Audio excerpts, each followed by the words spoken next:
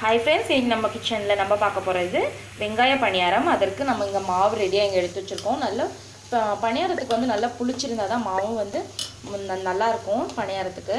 நம்ம இப்படி வெங்காய பணியாரத்துக்கு நம்ம வெங்காயத்தை வணக்கிட்டு இருக்கோம். இந்த மாதிரி சின்ன சின்னதா கட் பண்ணிருக்க சின்ன வெங்காயம், கருவேப்பிலை, அதுக்கு அப்புறம் வந்து பச்சை மிளகாய் ஒரு நாலு பச்சை மிளகாய், இந்த மாதிரி கொஞ்சமா சீரகம், கடலைப்பருப்பு அதிகமா சேர்த்திருக்கேன். எண்ணெய் ஊற்றி நல்லா வணக்கிக்கணும். இந்த மாதிரி அப்படியே கூட போடலாம், ஆனால் வணக்கி போட்டால் சீக்கிரம் வந்து நம்மளுக்கு வேகும் போது சீக்கிரம் வேகும் பணியாரம். நல்லா பணியாரம் வெந்துடும். இந்த வெங்காயம் வந்து அப்போ வந்து வேக லேட் ஆகும். நம்ம இது மாதிரி வணக்கி போட்டோம்னா ருசியாகவும் இருக்கும், வேகவும் சீக்கிரம் வெந்துடும். பாருங்கள், நான் கொத்தமல்லியும் சிறிதளவு சேர்த்திருக்கேன். கொத்தமல்லி, கருவேப்பிலை, பச்சை மிளகாய், சின்ன வெங்காயம். பெரிய வெங்காயம் சேர்த்திக்கலாம், சின்ன வெங்காயம் ருசியாக இருக்கும்னு சொல்லிட்டு சின்ன வெங்காயம் சேர்த்திருக்கோம். இந்த அளவுக்கு நம்ம நல்லா வணக்கிக்கணும். வெங்காயம் வணக்கிட்டு நம்ம இதில் கலந்துக்க வேண்டியதுதான். கலந்துட்டு எப்படி பணியாரம் சுடுறதுங்கிறத பார்க்கலாம். ஃப்ரெண்ட்ஸ், நல்லா வணக்கியாச்சு. இப்போ நம்ம மாவில் கலந்துக்கலாம்.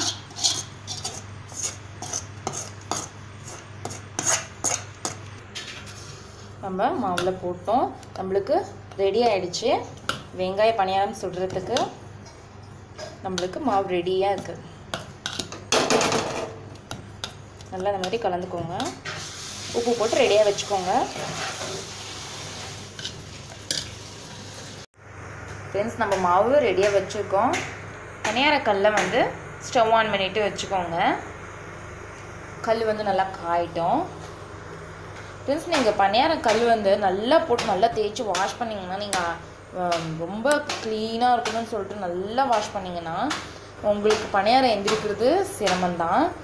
பணியாரம் அப்படி எந்திரிக்கல நல்லா வரலைன்னா நீங்கள் எண்ணெய் கொஞ்சம் அதிகமாக சேர்த்தியும் ஊற்றிக்கலாம். இல்லை ஃபஸ்ட்டு நம்ம சுட போகும்போது விளக்கெண்ணெய் ஒரு ஸ்பூன் எல்லா இதுலேயும் விளக்கெண்ணெய் ஊற்றி கூட நம்ம சுடலாம். அப்படி சுடும்போது ஈஸியாக வந்துடும் நம்மளுக்கு. வாஷ் பண்ணதுக்கப்புறம் நம்ம சுடும்போது நான் சொல்கிறேன்.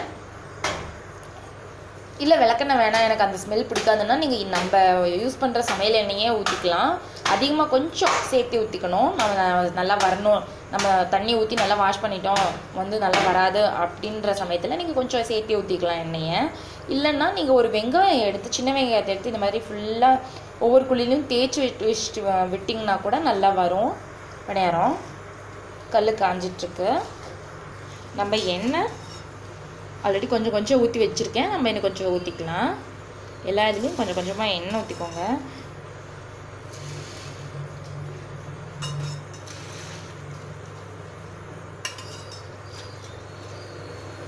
நம்ம எந்த அளவுக்கு எண்ணெய் ஊற்றுறோமோ அந்தளவுக்கு நல்லா வந்து நல்லா வரும் பணியாரம். ஃப்ரெண்ட்ஸ், கல் காஞ்சிட்ருக்கு, எண்ணெய் ஊற்றிருக்கேன். மீன்ஸ் இன்னொன்று நான் உங்களுக்கு சொல்ல மறந்துட்டேன். வந்து இல்லை எண்ணெய்லாம் ஊற்றி நம்மளுக்கு வேணாம் அப்படின்னு நினச்சிட்டிங்கன்னா முட்டை உடச்சி ஒரு அடைசலுக்கு அப்படியே முட்டை உடச்சி ஊற்றி அதை எடுத்ததுக்கப்புறம் நீங்கள் மாவு ஊற்றினீங்கன்னா நல்லா வரும். உங்களுக்கு பணியாரம் நல்லா வரலங்கிற சமயத்தில் நான் சொல்கிறேன், முட்டை உடச்சி ஊற்றிக்கலாம். ஊற்றி முட்டை பணியாரம் சுட்டு எடுத்ததுக்கப்புறம் பாருங்கள் நல்லாவே வரும், சூப்பராக வரும். இப்போ கல் நல்லா காஞ்சிச்சு. இப்போ நம்ம மாவு ஊற்றிக்கலாம். நம்ம மாவு ரெடியே வச்சுருக்கோம், ஊற்றிக்கலாம்.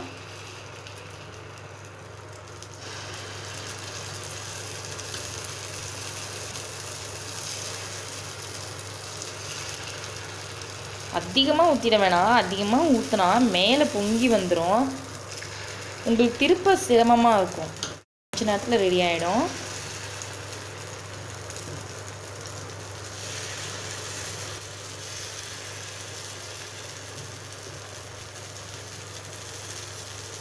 எல்லா இதுலேயும் ஊற்றிட்டோம். இப்போ மேலே கொஞ்சமாக நம்ம எண்ணெய் ஊற்றணும். அதனால் கொஞ்சம் கம்மியாக வச்சுக்கோங்க, ஏன்னா நல்லா வேகணும். பணியாரம் வேகாமல் எடுத்தால் பிசு பிசுன்னு இருக்கும். நல்லா வேகாமல் எடுத்தால் மேலே கொஞ்சமாக அப்படி எண்ணெய் ஊற்றிக்கலாம். ஃப்ரெண்ட்ஸ், பாருங்கள், ஃபஸ்ட்டு இந்த மாதிரி ஃபுல்லாக இந்த மாதிரி சைடில் திருப்பி விட்டு இந்த மாதிரி பண்ணிக்கோங்க. பணியாரம் எடுக்கிற கம்பியில் இது அப்படியே திருப்பிக்க வேண்டியது தான். ரொம்ப சிரமப்பட தேவையில்லை. இந்த மாதிரி சுற்றி எடுத்து விட்டுட்டு திருப்பிக்கணும்.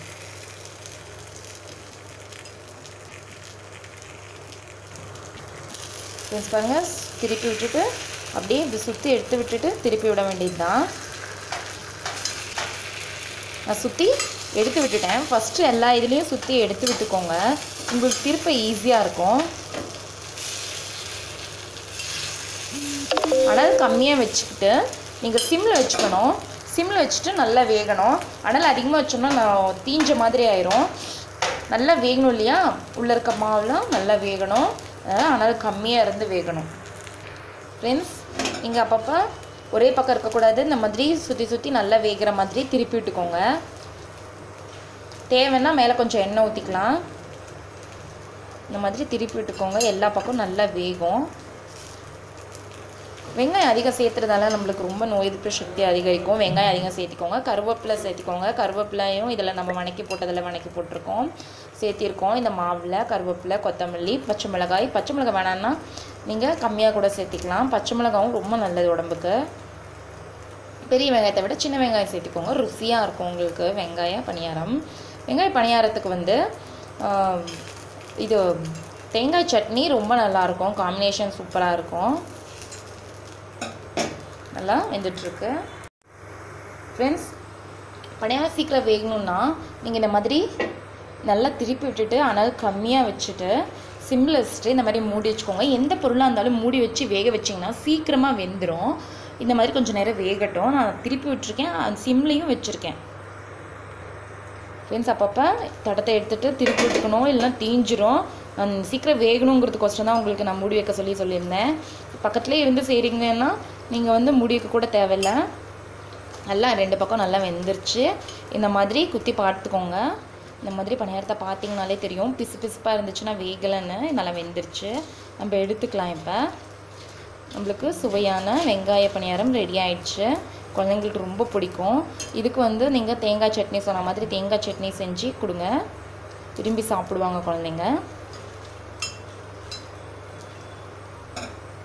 நம்ம இப்போ எடுத்துக்கலாம்.